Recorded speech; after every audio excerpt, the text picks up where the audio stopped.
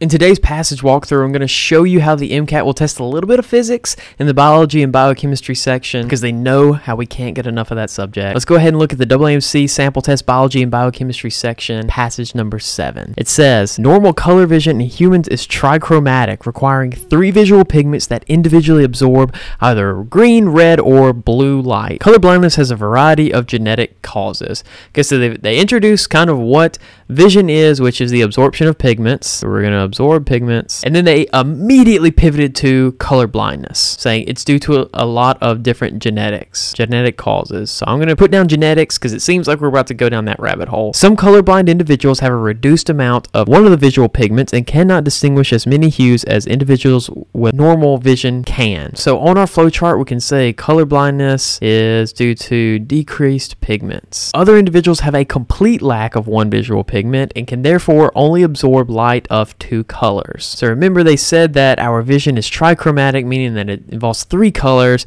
and some people actually lose one of those colors. So now we're just dealing with only 2 colors and the different shades between those 2. Red or green color deficiency is a sex-linked trait affecting 8% of Caucasian males. So under genetics, because it said sex-linked, I'm going to go ahead and put we've got a red-green, and it is due to sex-linked, or it's an X-linked gene, which is the same thing as sex-linked. Blue defects are relatively rare, and they are autosomal traits. So remember, blue defects are relatively rare, and they are autosomal traits. So remember, there are 2 ways to inherit traits. So we can do it through sex-linked, or we can have autosomal inheritance. The sex-links are whenever the gene is attached to the X or the Y chromosome. The autosomal traits are whenever we're somewhere on one of the other 23 chromosomes. So we have this blue color deficiency, and that is an autosomal trait. That's what most of your traits are going to end up being. If we keep reading, it says separate but closely linked genes on the X chromosome encode for the production of red and green pigments. The genes for these 2 pigments are thought to have arisen by duplication of a segment of the chromosome followed by DNA mutations. Okay, so the important thing there is that this is going to be involving linkage. Remember, linkage is that thing that kind of busted up Mendelian's P experiment. It's the idea that 2 genes, if they're close enough on a chromosome, can actually impact the inheritance cycle of each other. Okay, so if we keep reading, it says 4 alleles are recognized for each pigment. So red, green, and blue each have 4 alleles. The allele for normal vision is plus, and it's dominant over color weakness, which is 1 apostrophe, and which is dominant over the allele for extreme color weakness, which is 2, which is dominant over the allele for the lack of pigments. So seems like progressively we want to retain pigment. The retention of pigment seems to be dominant. Most defective alleles arise from unequal combination, resulting in deletion or combination with partial chromosome loss of the genes for red and green pigment. So there's a whole lot going on there. There's a whole lot that I could write down, but I don't think it's a great usage of my time to go through and, for example, write out what each of the pluses and the apostrophes and the dashes mean whenever I know kind of exactly where it is in the passage. So going on, it says 7 genotypes and their corresponding phenotypes for inheritance of red-green color vision have been identified in Caucasian males. So it's just kind of giving me a description of what table 1 is. Remember, when we're interpreting figures, we pretty much read this distribution of types of inheritance. So this is just kind of giving us a little bit of a picture as to the frequency, what the genotype looks like, and how that ends up playing in the phenotype for Caucasian males. I'm not going to worry about interpreting all of this because I don't know what the heck it means, and I might not even get asked a question on it. So I'm going to go ahead and skip to the questions. So you'll notice that that's a relatively short passage, and that means get ready for the questions. They're about to be gassed up, but let's see. Question number 36 says, when fewer visual pigment molecules are available to absorb light, for example, when a person has a color weakness, which of the following nervous system responses occurs? So they're essentially just asking us, how does light absorption work?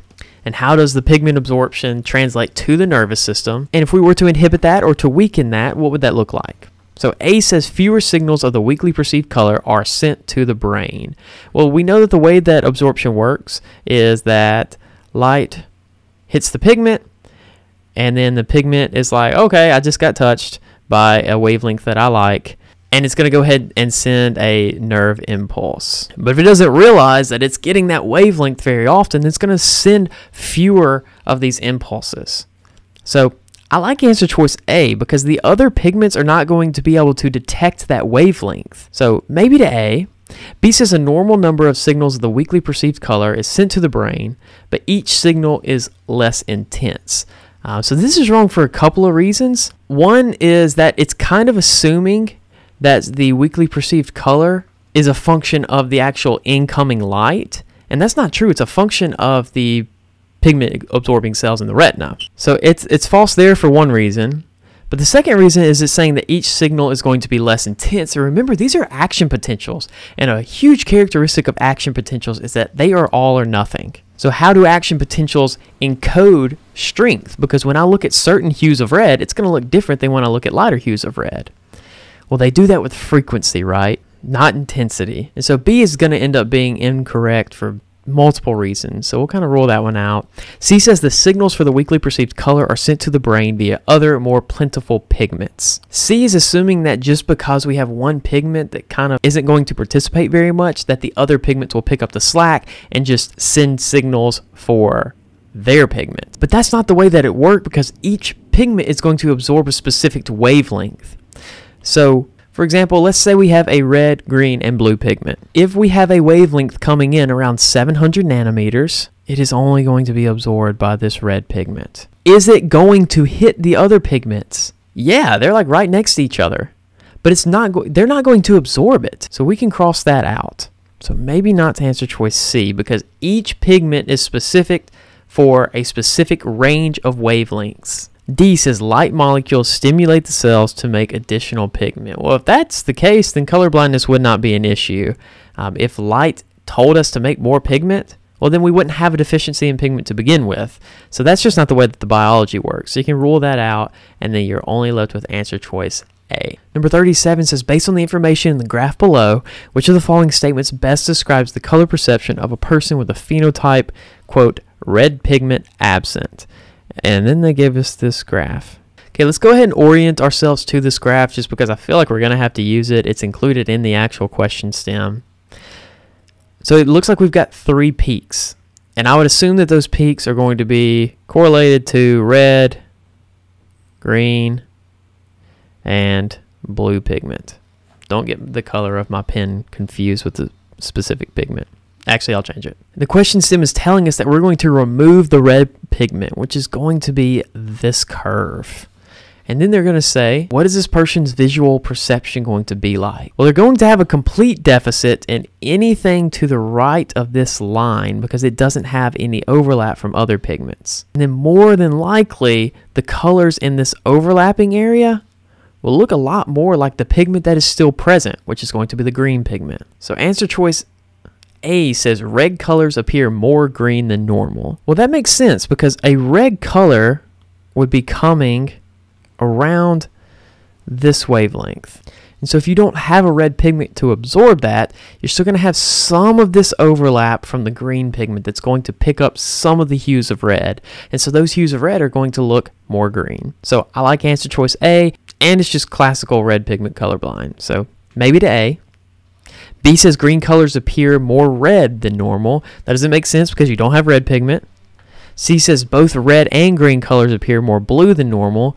It tells us that we're only missing the red pigment, not the green pigment. So it doesn't make sense that green colors would be affected too. So maybe not to C.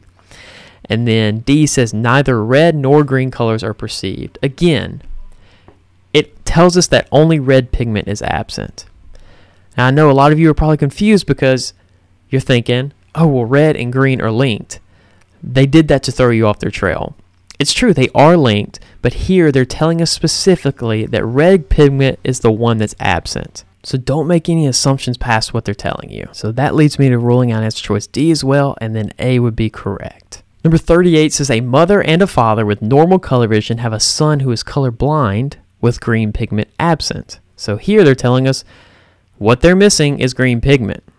What genotype did the mother most likely have? So you've kind of got to read into this question a good bit to see what they're really telling you. We know that green pigment absent is a sex-linked trait, but we don't know whether it's X or Y, or at least that's not given to us in the passage. So you kind of have to read into this question a little bit for it to make sense. But remember that they told us in the second paragraph that this was an X-linked disease.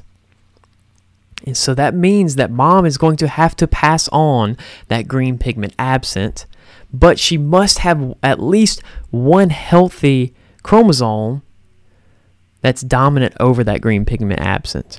So what we're looking for is something that's going to have G plus and a G minus. Now, as far as the R's go, our question stem does not tell us that this patient is experiencing red color blindness as well. So we're going to assume that this patient is completely healthy and has 2+ signs. Going through these answer choices, A says the mother is heterozygous for both. Probably not, because she didn't pass on the R gene, although I do think that A could be considered a correct answer choice as well. It's just less likely because the positive allele is dominant. So maybe to A. We'll leave it in because it technically could be correct. B says color weakness in all of them. No, we don't have color weakness. We have complete absence, which is denoted by that minus sign, remember. C says exactly what we were looking for. So I like C. And then D says color weakness in green and red, followed up with complete presence of color pigment in green and red, which we're going to rule out because, again, we were looking for absence. So maybe not to D. And that leaves us between A and C. The most likely of those answer choices would end up being answer choice C. Now, this would be a question that in medical school you could challenge, and you could go to the professor, and depending on the type of mood that he or she were in, they would probably give you credit for answer choice A and answer choice C because it's still within the realm of possibility. But the most likely answer choice is going to be C because it ensures that we would still have the presence of red pigment. So it's the safest answer choice. And remember, you're picking the best answer choice, not the only true answer choice when it comes to the MCAT. And there's an important distinction.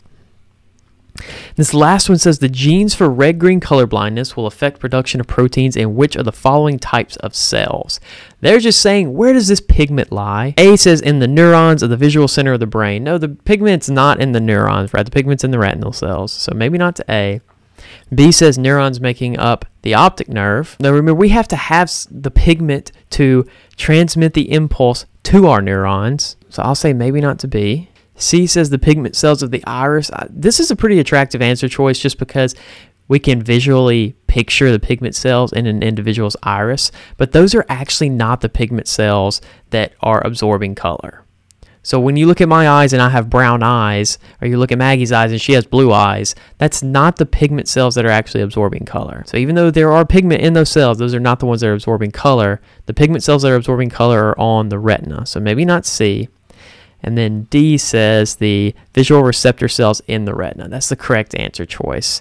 And the way that this chain actually looks for you to make notes on is if you consider this eye with the sun and light coming through, it's going to pierce through the pupil, which is surrounded by the iris, and it's going to hit our retina here. The retinal cells are then going to relay that transmission through the optic nerve to the optic centers of the brain.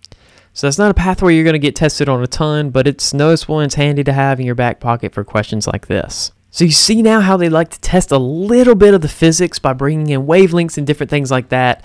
But you'll notice that on the CP section, they test your physics and your understanding of wavelengths with math, whereas in the BB section, like today, they tested it more under the conceptual understanding of what pigmentation means and how we absorb light. If you're curious about the strategies that I used today to dissect the passage or to understand and answer the questions correctly, make sure to check out our strategies playlist. It's great for people that haven't seen it, but it's also really useful to view those videos a few times as you're studying to make sure that you're keeping up with best practices and locking down that high MCAT score. Thanks for watching the video, and I will see you in the next one.